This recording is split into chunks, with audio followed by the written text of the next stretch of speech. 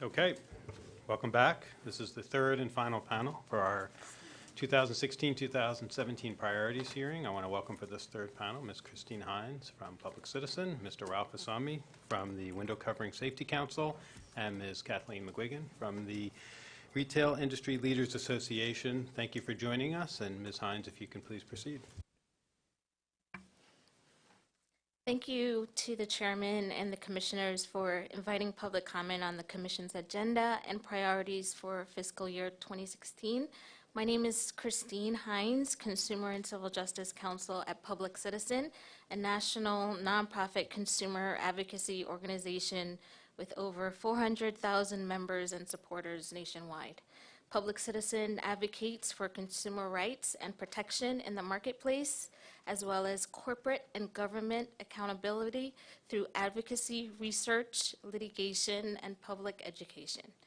I last presented at the 2010 priorities hearing when the implementation of the Consumer Product Safety Improvement Act of 2008 was at its peak. The bulk of my statement concerned the testing and certification requirements and the building of the online accessible searchable database, which ultimately became saferproducts.gov. Since then, the Commission has finalized over 40 CPSIA related rules. We appreciate the agency's work over the last several years. I'm pleased to be here to discuss a few activities that we support and that we urge the agency to consider. Before I start, I wanted to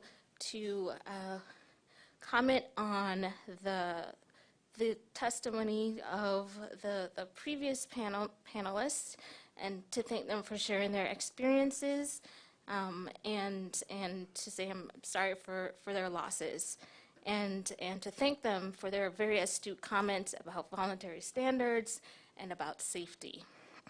The Commission's FY 2016 budget request indicates that it plans to undertake data analysis and technical review following its advance notice of proposed rulemaking on window coverings. Public Citizen was pleased to join colleague organizations on the 2013 petition that ultimately led to the ANPR. The petition requested CPSC rulemaking to eliminate the strangulation and asphyxiation hazards to children caused by cords in window coverings. Public Citizen recently submitted comments to the ANPR echoing the petition's appeal. That is, the Commission should promptly prohibit any window covering cords where a feasible cordless alternative exists.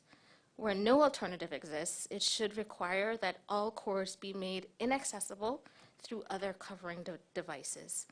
After the proven failure of voluntary standards for window coverings, as well as apparent manufacturer disregard for the voluntary standards, it is long past time for a mandatory rule. It's in the Commission's hands to prevent the senseless child deaths and injuries caused by window covering cords. We are encouraged by the Commission's Senior Safety Initiative, launched in 2014, to enhance protections for a vulnerable population, the elderly. Public Citizen petitioned the Commission in 2013 about a serious safety issue, portable adult bed rails that impact seniors. The petition, authored by our Health Research Group Division, called for a CPSC determination that all currently marketed adult portable bed rails pose an unreasonable risk of injury, and a rule declaring that the adult bed rails are a banned hazardous product. Portable bed rails are especially risky because many believe that bed rails keep the elderly consumers safe when in fact the products endanger seniors. As the Commission is aware through its own research and data, bed rails can be deadly. They caused at least 155 fatalities in a 9-year period. Older adults get trapped in the gap between a bed rail and mattress and may be too weak or frail or confused to change position. They suffocate or endure cuts, abrasions, and bruises from the rails. We understand that the issue of bed rails is currently in the voluntary standard setting phase, We are not active participants in this process. We maintain our position set forth in the petition. These are dangerous products and should be removed from the marketplace. In acknowledgement of the ongoing deliberations, we urge the agency to help spread public awareness of the product's dangers. The CPSIA substantially increased the amount of civil penalties that the Commission is authorized to issue against companies that break the law, specifically for violations of the Consumer Product Safety Act, Federal Hazardous Substances Act, and the Flammable Fabrics Act. The Commission has begun to use its expanded authority, but could potentially do more. Companies have the most information about their products. They have a responsibility under law to timely report potential product hazards and safety information about their products to the agency. Further, companies' failure to report incidents and defects not only puts consumers at risk, this safety shortcut also hurts competitors that play by the rules. When an entity becomes aware that its lawnmowers won't shut off, or that its chairs will unexpectedly break if sat on, and the entity fails to alert the CPSC and the public of the hazards, stiff civil penalties are warranted. Significant fines are necessary in these and other circumstances. The Commission's civil penalty rule says its purpose is to deter violations, provide just punishment, promote full compliance and respect for the law, reflect the seriousness of violations, and protect the public. These objectives can only be accomplished with the CPSC's vigorous enforcement of the federal laws and robust application of its civil penalty authority. Finally, an important component of the Commission's role is to quickly share critical product safety information with the public. Public communication and disclosure of safety issues are important, while others at the agency work on solutions to eliminate unreasonable product safety risks. For example, we've observed the recent Anchor It campaign, the effort to widely circulate useful tips for consumers to ensure that their furniture is properly stabilized to prevent tip-overs that cause serious injuries to children. We support expansion of such efforts, although we note that public education cannot replace proper enforcement of the CPSA and other laws. Active recalls, rulemaking, and the agency's enforcement authority to penalize non-complying entities are all crucial for the CPSC to protect consumers from unreasonable product risks. I will also reiterate our strong support of saferproducts.gov, the online searchable database that allows consumers to report harms associated with products and to research potential risks. Its success has been used as a model for other federal agencies. Public Citizen is a vigorous advocate of the principles that the database represents: transparency, consumer empowerment, timely notification of safety risks, and accountability in product safety and other sectors. We were recently involved in litigation, which the Commission was also involved in, involving the database, that ultimately led to the public release of product information hidden in sealed court documents. The case involved an incident report submitted for publication on the database. While the merits of our arguments ultimately centered on the use of secrecy in the court system, it was important for Public Citizen and partner organizations to challenge the attempt to keep buried potentially important safety information.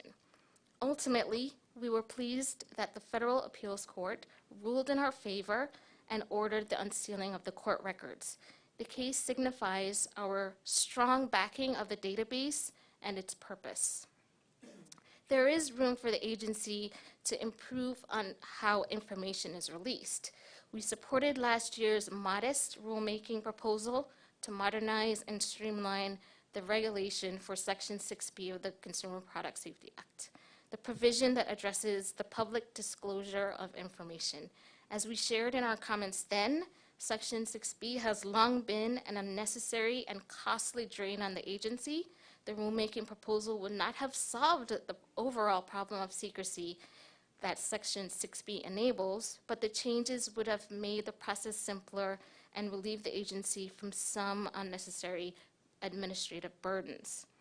Overall, we support the agency's good work to try to keep dangerous products off the market, to empower consumers with information, and to hold corporate wrongdoers accountable.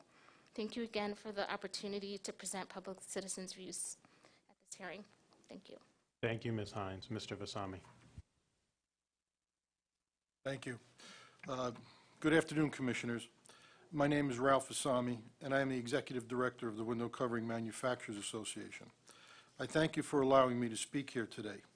I know that I am familiar to many of you with my role with WCMA, but today I'm testifying on behalf of the Window Covering Safety Council. The Safety Council is a coalition of manufacturers, importers, and retailers of window coverings who are dedicated to educating consumers about window cord safety. Since 1994, the Council has worked to educate Americans about the potential hazards of window cords to young children. The Council has also provided consumers with free retrofit kits and childproofing information. The Council works diligently to increase cord safety awareness, in many cases through partnerships with various public and private organizations. While there continue to be differences between some at CPSC and the industry on a variety of issues, including the window covering advance notice of proposed rulemaking, I'm testifying today to urge CPSC to invest time and resources on an issue we can all agree on. CPSC, along with consumer groups and industry, should work to promote only cordless and inaccessible corded products for homes with young children, not as a total solution, but as a component of a total program. Safety Council sponsors safety initiatives all year through both traditional media, including television, radio, newspapers, consumer and trade publications, as well as new or digital media. Our educational messaging reached families across the country and achieved approximately 1.5 billion impressions last year. Social media gives the Council the ability to specifically target 18 to 35-year-olds, a population that especially needs to be aware of the potential hazards of corded window coverings. One example is the Council's use of Twitter parties with targeted audiences on window covering safety. This past October, it reached tens of thousands of Twitter users with their extended networks that resulted in millions and millions of impressions to targeted audiences. Through the Council's website and 800 hotline number, the Council also continues to disseminate safety information as well as fulfill orders for retrofit kits. To date, the Council has provided hundreds of thousands of retrofit kits free of charge to consumers who, for a variety of reasons, cannot purchase newer products but want to improve the safety of their older products. Since the beginning of the Public Education and Information Program, CPSC and the Council have cooperated on a variety of education programs during the month of October, which is National Window Covering Safety Month. In 2012, then CPSC Chairman Inez Tannenbaum was featured in a safety video produced by the Council about window cord safety. The video was released during National Window Covering Safety Month that year and continues to be very popular.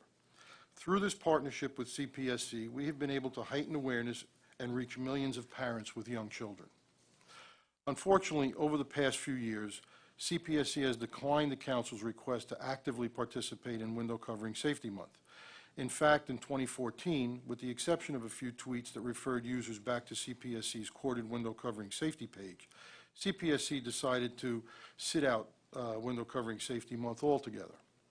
CPSC refused to be included in the Window Covering Safety Month press release that is usually jointly issued by CPSC and the Council. We hope for a reversal this coming year. The Safety Council encourages CPSC to join in enhancing the ongoing national educational effort. The Council commends CPSC for the agency's Just Anchor It campaign to educate consumers about the dangers of furniture and television tip-overs. The investment that the Commission has dedicated to materials including videos, posters, tips, and blog posts is impressive. Dedicating similar resources and effort to a window covering safety campaign that closely mirrors Just Anchor It could be incredibly effective.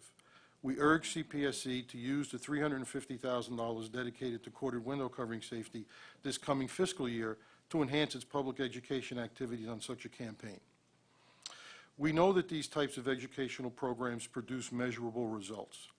In fact, the Safety Council's most recent consumer survey showed that 86% of people surveyed were aware that the pull cords on certain drapes and window blinds can pose a strangulation hazard to infants and young children.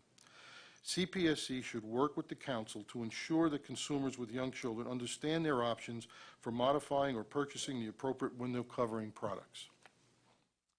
To provide further clarity for consumers and retailers, the WCMA recently announced the Best for Kids program, the industry's first third-party certification program designed to help consumers and retailers easily identify the window covering products that are best suited for use in homes with young children. The new Best for Kids program requires that manufacturers meet stringent criteria and submit products to a third-party testing laboratory. The program has three basic criteria. Number one, the product shall have no cords. Number two, the product shall have no operating cord and no accessible inner cord. And third, the product shall have no operating cord, and if it has an accessible inner cord, that inner cord cannot form a hazardous loop. If it meets those three criteria, it's allowed to use the Best for Kids designation. All corded products today carry a label on the box or on merchandising materials that warn against strangulation hazards, and they will continue to carry that label if they don't qualify for the Best for Kids program. This program will provide more clarity to consumers and retailers about which products are best suited for homes with young children. The laboratories are currently finalizing the protocols, and products will start being tested very shortly. A recent survey conducted by GLS Research for WCMA found that more than 2/3 of respondents with children said it would be important that window covering products come with a certification label on the package, certifying that it contained no exposed cords that could pose a strangulation hazard to young children. And over 1/2, 58%, stated they would only purchase window coverings that came with this certification label. Public education campaigns are a powerful safety tool, as recognized by CPSC through its Just Anchor It campaign. We know that public education works best and is most effective when there is a strong public-private partnership.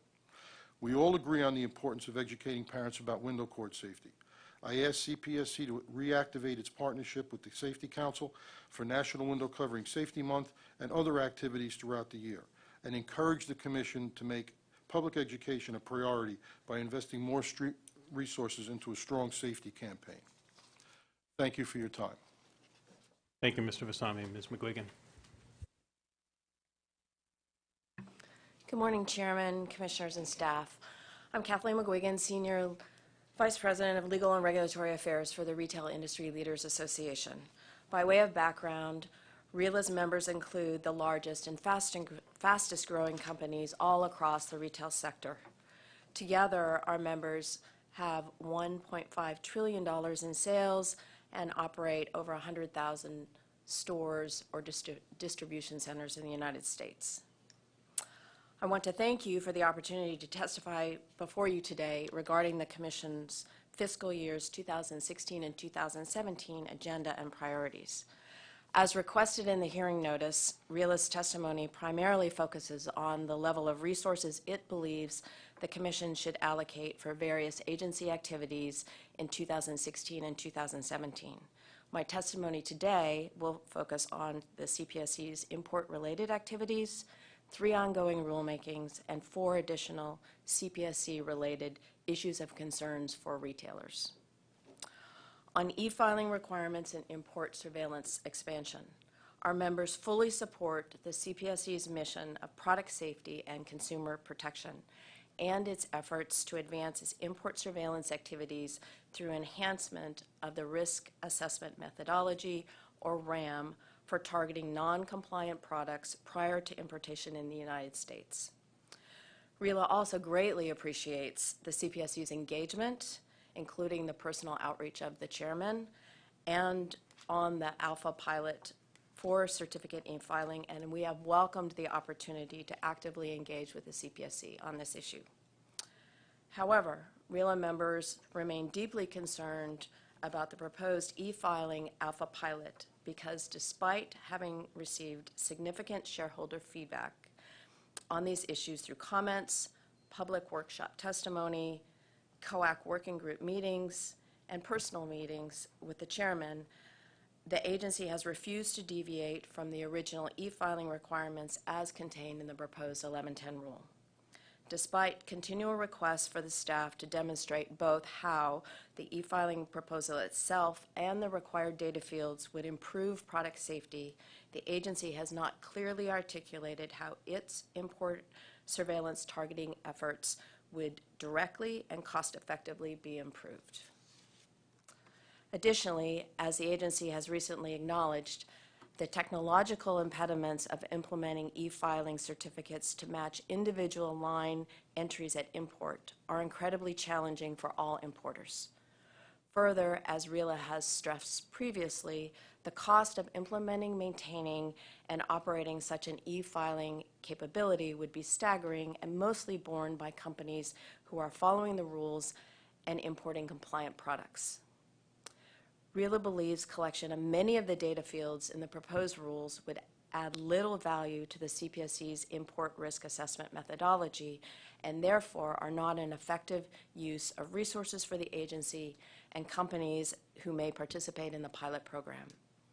Consistent with the CPSC's agenda-setting priorities, the agency should be able to articulate the link to improved import surveillance targeting for each data field it will require as part of the Alpha Pilot program. RELA is hopeful that some of the changes that it has recommended, especially the limitation of required data fields to only those necessary for enhanced targeting, will be reflected in the Federal Register notice announcing and outlining the Alpha Pilot program. It would be a disappointing result if all the effort and extensive dialogue between the CPSC and stakeholders yielded an alpha pilot that looks exactly the same as the proposal that the CPSC outlined at the outset of this process. Additionally, RELA members strongly support the development of a trusted trader program as a part of the CPSC's overall import surveillance process and programs. We thank the Commission for allocating staff resources at the CPSC's mid-year to develop a Trusted Trader pilot program and recommend that any new Trusted Trader program should include those companies that are currently participating in the joint CPSC-CBP Importer Self-Assessment Product Safety Pilot Program. Trusted traders should be exempt from any future e-filing requirements in recognition of having passed CPSC's scrutiny of their import and product safety processes, monitoring and oversight, and supply chains. In order to continue building on the progress that has already been made from the Commission's funding of the pilot Trusted Trader program this year, the agency should devote an adequate amount of resources for the full development of a pilot Trusted Trader program in its 2016 operating plan. On the issue of funding CPSC's expanded import surveillance program, the CPSC in its fiscal year 2015 and most recently in its fiscal year 2016 budget request has requested statutory authority to promulgate user fees to fund the nationalization of its import RAM program. RELA members strongly support the CPSC's efforts to strengthen and expand its import surveillance program and have actively engaged with and support the CPSC to accomplish this goal. However, there are significant legal and operational issues related to the implementation of the user fee proposal, and therefore, as we recommended in our Joint Trade Association letter submitted to the CPSC previously on this issue, we recommend that the CPSC seek funding of nationalization of the RAM program from Congress through the normal appropriations process rather than seeking statutory authority to collect user fees. RELA also believes that more stakeholder engagement and transparency regarding the detailed plans for this program must be outlined by the CPSC prior to receiving such funding. Let me turn now to 3 ongoing rulemakings. First, the 1110 rule. In addition to concerns raised by the proposed e-filing requirements associated with the 1110 rulemaking, this rulemaking also contains many other controversial components that warrant similar stakeholder engagement. Some of the pending issues that would greatly benefit from public discussion include the shift of certification obligations from domestic manufacturers to private labelers, the elimination of password protection for certificates, imposition of new and burdensome record-keeping requirements, and the balancing of cost and benefits of the proposal. The CPSC's fiscal year 2016 budget request forecasts that the agency will complete this rulemaking in 2016, and RELA believes that there is much work and engagement yet to be accomplished. RELA recommends that the agency allocate resources to re-engage stakeholders through reproposing the rule, or at least engaging directly with stakeholders on these issues in the same manner that it has regarding the proposed e-filing requirements. On the proposed voluntary recall and 6B rules, although RELA has very substantive objections to these rules as detailed in our comments in these rulemakings, I will not repeat these here because the rules do not appear to be moving forward. A majority of the Commission appears to believe that these process-focused rules do not warrant expenditure of resources among the Commission's other priorities. RELA agrees with this ordering of priorities and requests that the agency accurately reflect whether it plans to allocate resources to the finalization of these rules as it develops its fiscal year 2016 operating plan and fiscal year 2017 budget request. As it stands now, the agency's planning documents conflict with verbally stated priorities of the Commission. There are 4 additional concerns for retailers. First, CPSC's engagement with retailers on product-specific issues. Recently, CPSC staff held a meeting with UL where it was reported that there was a discussion of leveraging retailer requirements to speed desired safety requirements, where the CPSC may have difficulties getting provisions into voluntary safety standards. While RELA members are always open to enhancing their internal requirements for the consumer products that they sell, it is critically important that the CPSC understand that retailers are not product manufacturers. As such, retailers do not possess the same product-specific design and manufacturing expertise as product manufacturers and voluntary standard committee members.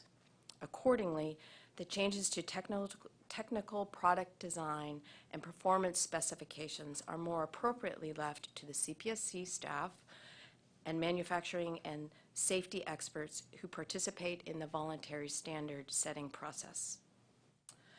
The second issue is the retailer reporting program. RELA plans to discuss the retailer reporting program pilot in more detail this afternoon in our hearing on data sources and consumer product related incident information, but we also wish to note that it should be among the Commission's priorities for purposes of this hearing.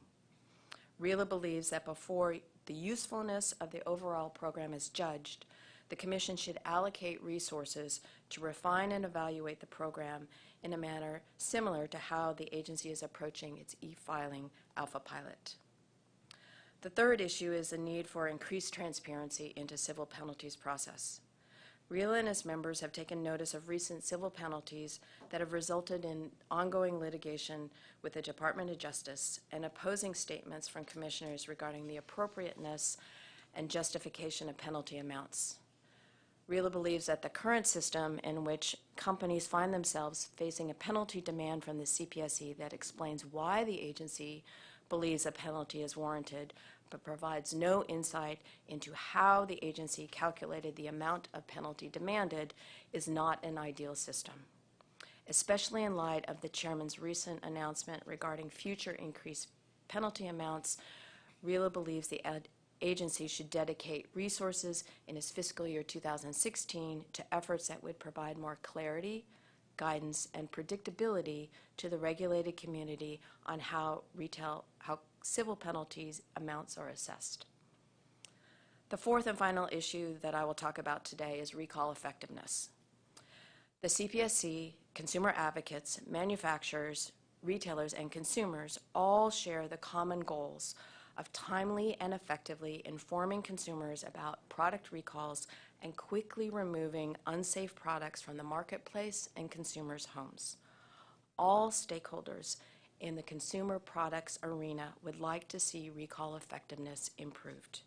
To that end, RELA believes that the CPSC should dedicate resources in fiscal year 2016 and 2017 to take a scientific approach and conduct studies and/or consumer surveys on recall awareness trends to determine the most effective methods of communicating recall information to consumers.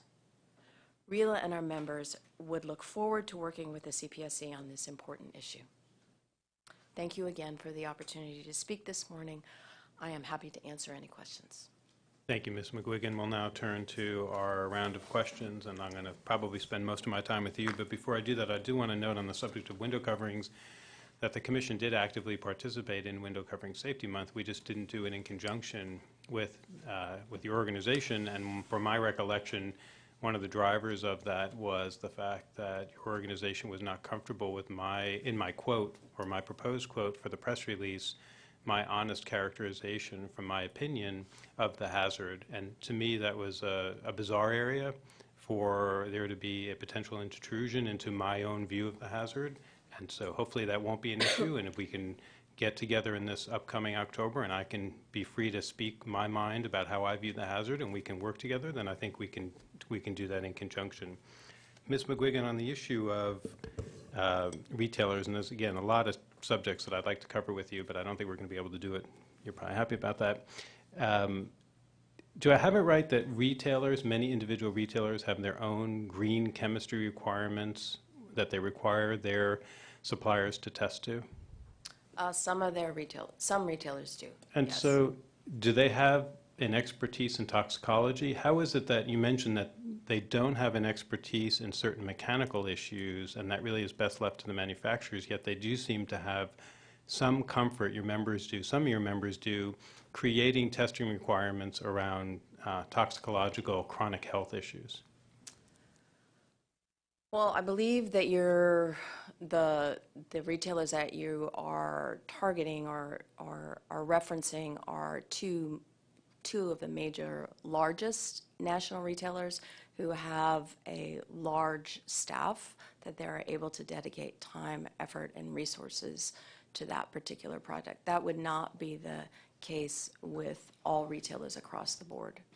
Got it. And is there something unique about those two organizations, though, where they are only able to hire toxicologists, or do they have the ability as well to hire mechanical engineers and others to have similar abilities to weigh in on those type of acute hazards? Well, the green chemistry that you're talking about deals with chemicals that apply across product categories, not for one specific product category, and it also includes outreach by both of those efforts. And I would certainly, as you are aware, those retailers have been on panels at ICFSO, and you've had conversations with those retailers regarding those specific efforts that they do, but they are engaging directly in outreach and in conjunction with their manufacturers to move forward in that area. Okay, thank you. And just generally, if you could help me understand how it is that RELA gathers information to present, for instance, at this type of forum. There's a disconnect often, and I spent a lot of time talking to manufacturers directly, not just the larger ones, but other manufacturers, and I spent a lot of time on the road visiting them. There's often, in my mind, a disconnect between what their issues of concern are and what I feel like is presented when we're here in Bethesda, or what I hear is presented through your organizations when I'm on the Hill. And I'm trying to figure out, why might that be the case? Is it that when I visit folks, they're not comfortable telling me things and they feel more comfortable having it pass through you?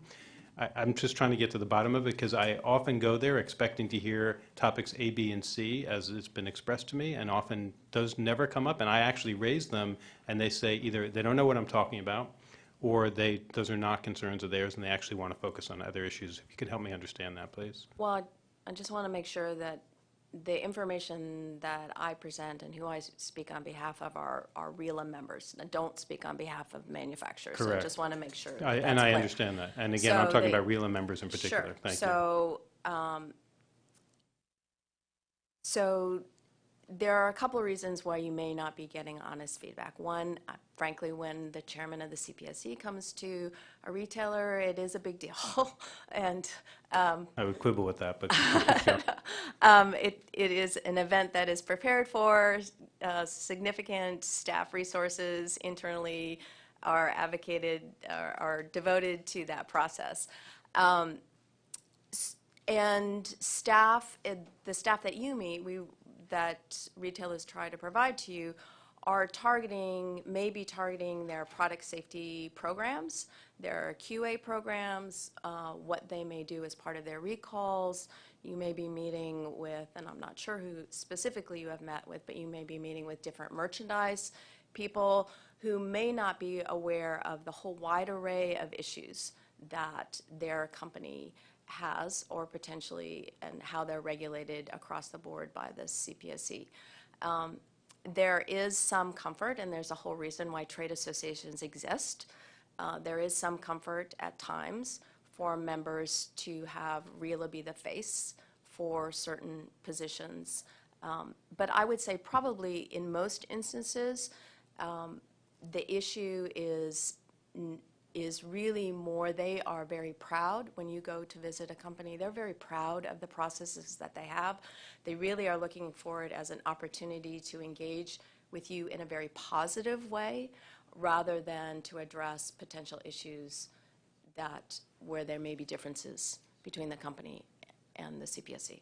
thank you for that. And I do value the role that you've played and the interactions that you've had with me in my office. It's actually made a big difference. And as I close, I'll just ask one more request on the issue of the e-filing pilot, which is the constant struggle that we have to understand better the costs associated with that. Particularly, you mentioned the data elements, and we're not quite there yet. And so my request of you is if you can please go back to your members and ask them, and they can, obviously it can come through you, to provide to me and to my office just more detailed information as to why it is that 10 data elements, whatever 10 they might be, why that posed such a challenge. We really do need that information. We need something to help break this logjam, and to me at least that's critical information. And you have in me, and I'm sure in all four of my colleagues, a very open and willing audience to understand better, but I can say, speaking for myself, I still don't have a good grasp of that. And even the little bit that I've heard when we've had those meetings, some of the comments made from the software developers, for instance, that it was not a per data element charge, it was just a project. And so the more that you can provide, I really do need that.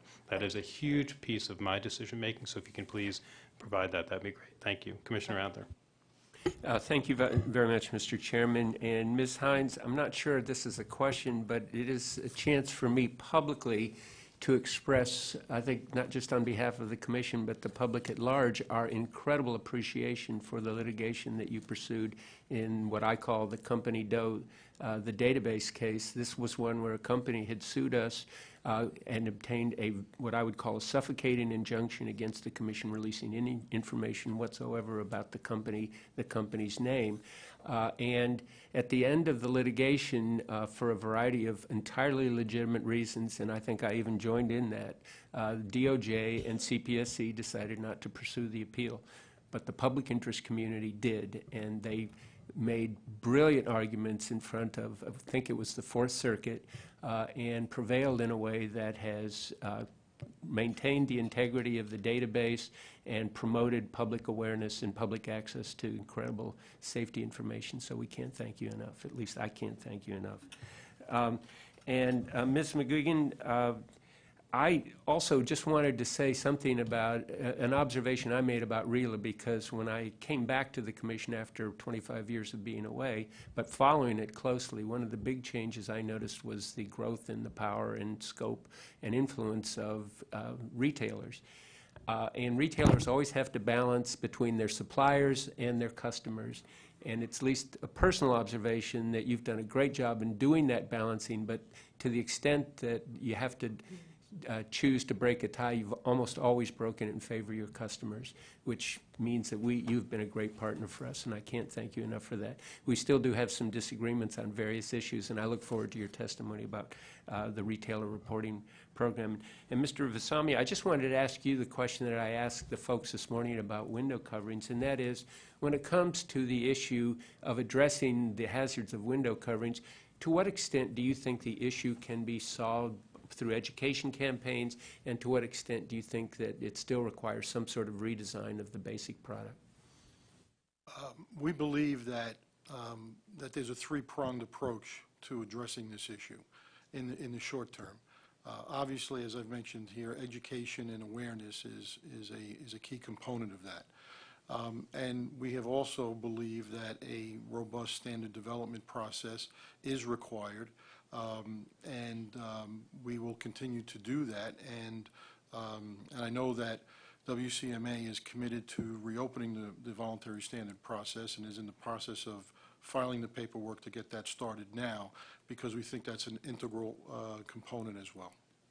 And I noticed in your testimony, I think it was on page 2, you suggested that we dedicate roughly $350,000 to a window cord safety campaign. And that's a number that corresponds to a $350,000 figure I've seen that CPSC was going to dedicate to doing contracting for window cord safety, but it wasn't for education. Are you saying that you're urging us to stop doing the research that we're doing on window cords and take all that money and spend it on education, or where did your number come from? I'm urging that you take some of that money and start to enhance the public education and information program. Okay, well, I appreciate that. And I guess you did talk about the Best for Kids program, and maybe you can't pin it down more explicitly, but can you give me an idea, a year from now, where you think that program will be? Well, I believe that we've gotten universal acceptance and enthusiasm. Major retailers, smaller retailers, manufacturers have all felt that the program was a major step forward. It allows for the retailers to actually promote on the positive side of things and allow them to promote products that are best suited for homes with young children. It allows for manufacturers to display their innovations in a way that is not posed with a negative in terms of labeling. But it also keeps the requirement that for products that have cords that don't meet the Best for Kids criteria, they will continue to have the warning labels on the outside of the package and on merchandising materials and on the product itself, while we are moving forward in the standard development process. Thank you very much. Thank you. Yeah, thank you, Commissioner Adler. You surprised me that you're done. I appreciate Trying to be succinct. I appreciate that. Commissioner Robinson. Thank you all for coming here. I've got 5 minutes. I've got so much material, so I'm going to move as quickly as I can. Ms. Hines, thank you so much for all that you do. I have a quick question for you. You brought up our long-stalled rulemaking on 6B, and as everyone knows, I'm very much in favor of this rule moving forward. Do you believe this rule is directly related to consumer safety, and if so, why? You need to turn on your microphone. I do that all the time. Yeah. It is connected to consumer safety because it will just be 6B gets in the way of transparency. While we have the database that's helped that issue a lot, 6B can get and it also wastes the agency resources. So there's that too, and so which means that there are resources that the agency can use to directly affect consumer safety issues versus having these long exchanges with the regulated community over what should and should not be publicly available. So it is directly. Thank you very much. Mr. Vasami, I am so disheartened at so many levels at the efforts that have been made on window cords.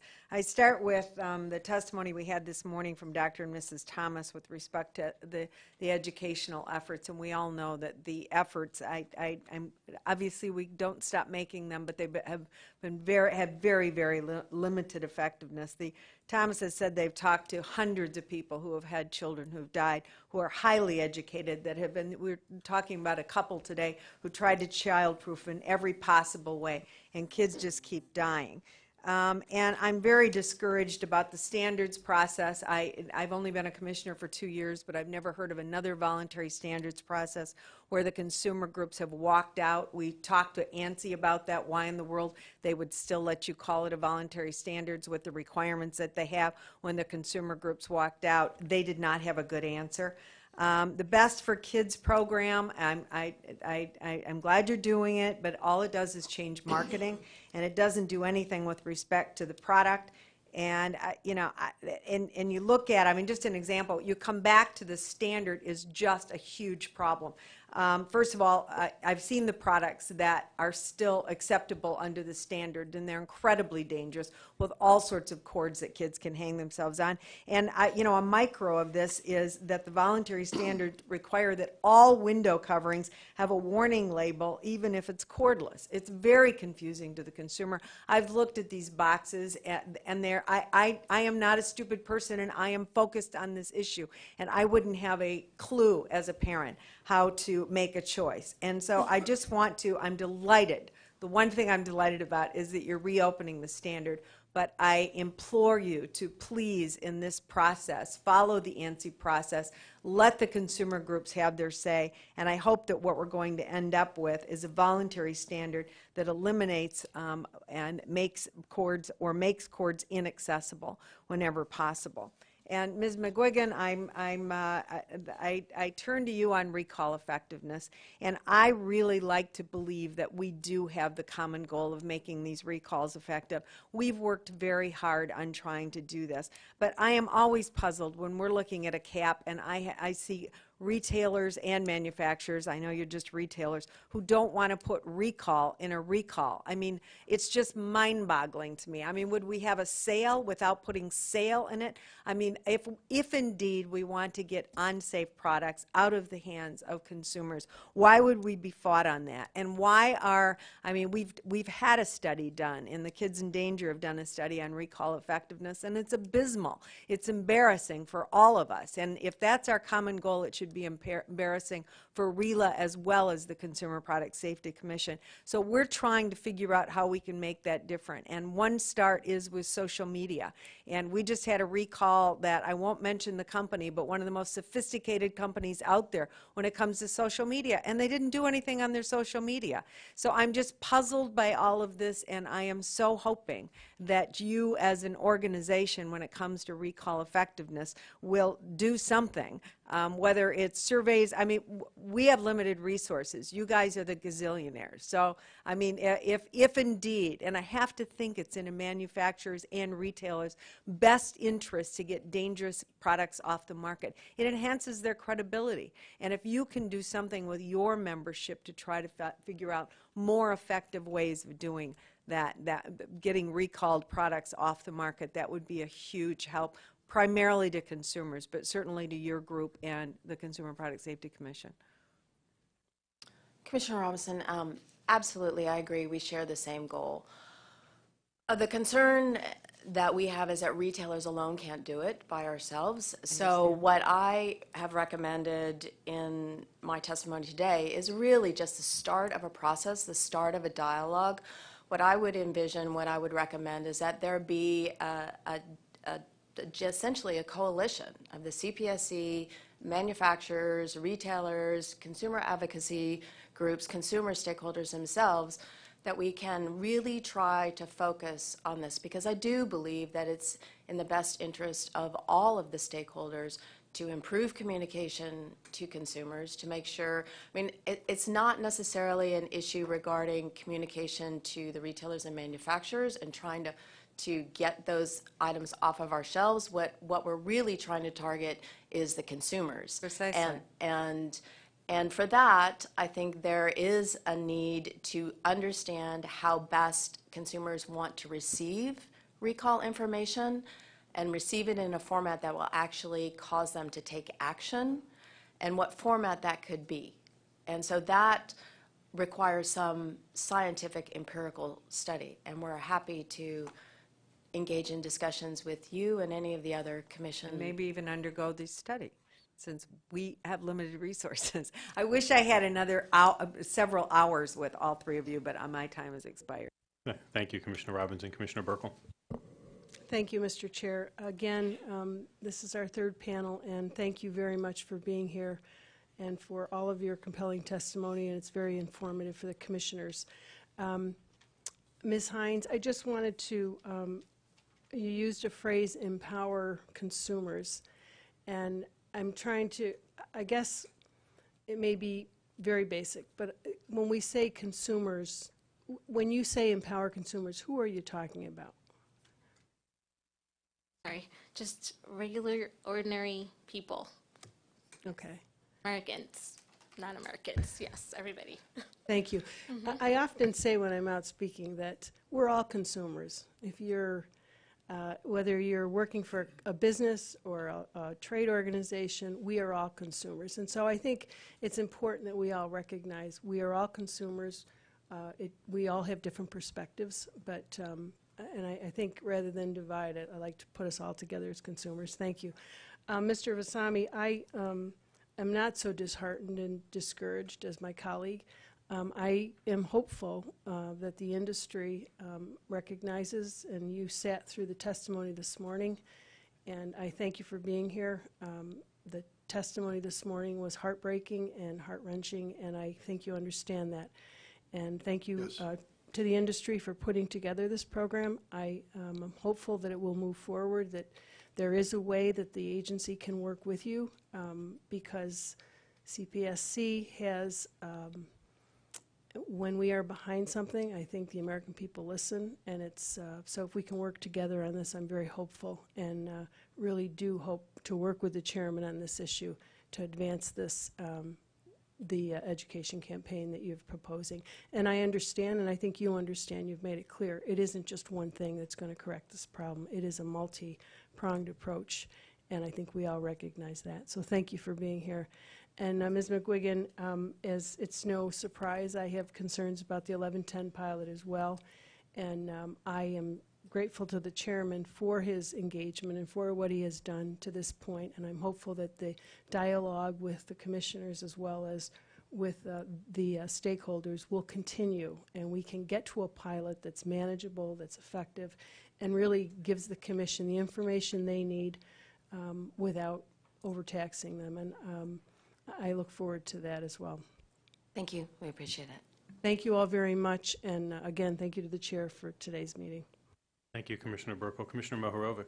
Thank you, Mr. Chairman. Mr. Chairman, I was moved by your remarks in questioning Ms. McGuigan about the reality and the juxtaposition between what you hear from the association as opposed to what you hear when you go and meet and have these visits and you expect to hear pushback, et cetera. And I've experienced the same thing. I've had those kind of meetings where I've reached out, I've had a speaking engagement and identified some major stakeholders in the area and reached out. And I think the reason comes down to what I've found. We have put the absolute fear of God into the regulated community. I know you're chuckling, and I'm trying to say this with a little bit of humor because I understand that you are, and I believe, and you are, a very reasonable leader and a very effective chairman of this agency, and you're a heck of a nice guy. And I understand why you wonder, why is it that when I go to X manufacturer or Y retailer, I'm not getting the straight dope? And I think because we've created a culture of hostility and and aggression against regulated community that they are scared to death, even as much as you try to allay any of their fears. Anybody watching this hearing today can see and feel the venom that is often comes forth from members of the commission too. So I have that same surprise. When I reach out, I think, my goodness, I've got a career, I've got reputation, I've got relationships with many of these people that have lasted past decades. Why would they be scared to death when I want to visit with them on a subject? And that's because of the culture that we've created. I think we need to be careful of that because we get that question quite often. I've been in 2 congressional hearings, observed a third in my almost 1 year on the commission, and we get that quite often from Congress. And we don't understand it because of the way we think, but I think we have to understand that the policies, the rulemakings, and create that kind of a culture. And you've created such a positive culture among your colleagues, and I'm one of them, and we often talk about it, and I think in terms of promoting a positive culture, it's important to to reinforce it, so I'm doing that here. But I think we also have to be cognizant of what the rulemakings and some of the efforts that we've done as an agency, how that creates an entirely different culture with our regulated industry. And I've found that they are feeling incredibly put upon. And I think in some situations it's interesting. Ms. Hines brought up the, and we'll call it the Company Doe case, and Commissioner Adler referenced it as well. In many cases, I think regulated industry feel, God help you if you exercise your rights to push back. God help you if you push back against the agency. Many feel that with recent events and circumstances that the CPSC will go after you. They'll go after you personally. They'll try to bankrupt you. They'll try to bankrupt your business. And I think the Company Doe situation is a great one because I often say I'm the only non-lawyer on the agency. I read the testimony, and it was very clear that in the core of the case was about whether or not this particular incident should be on the database related to the product. And the product manufacturer didn't want their name tarnished because, as it says in the Act, the reports of harm have to be related to the use of the consumer product. And two different courts looked at that and felt that in no way should that report have been included in the database. But yet, think about what that tells the agency. We're applauding the fact that that company's name got exposed. But, when in fact the courts decided that in no way that should have been included in the database because that incredibly unfortunate fatality related to the product, with regards to the fatality, had nothing to do with that product in question. And two courts found the same thing. So we've publicized the name of it, and maybe we should publicize the unfortunate apparel maker that made the clothing that child was wearing, or the sneakers that a child is wearing when they pedal a bicycle into traffic and become an unfortunate, terrible tragedy and incident and a statistic. But that's the core of that case. So I think in terms of why we have developed the culture and developed the reputation that we have today, look no further than our rulemakings.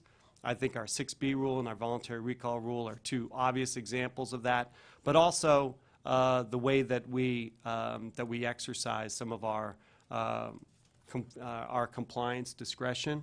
I think that there has been a time at the agency where regulated industry felt that they had a great shot of getting a fair shake, getting an honest look, and in many situations I think we're losing that fine reputation while you've done so much personally to develop a great reputation among the commissioners. Thank you. Thank you, Commissioner Mohorovic, and I appreciate those thoughtful comments. And thank you to the panel, as well as the two prior panels.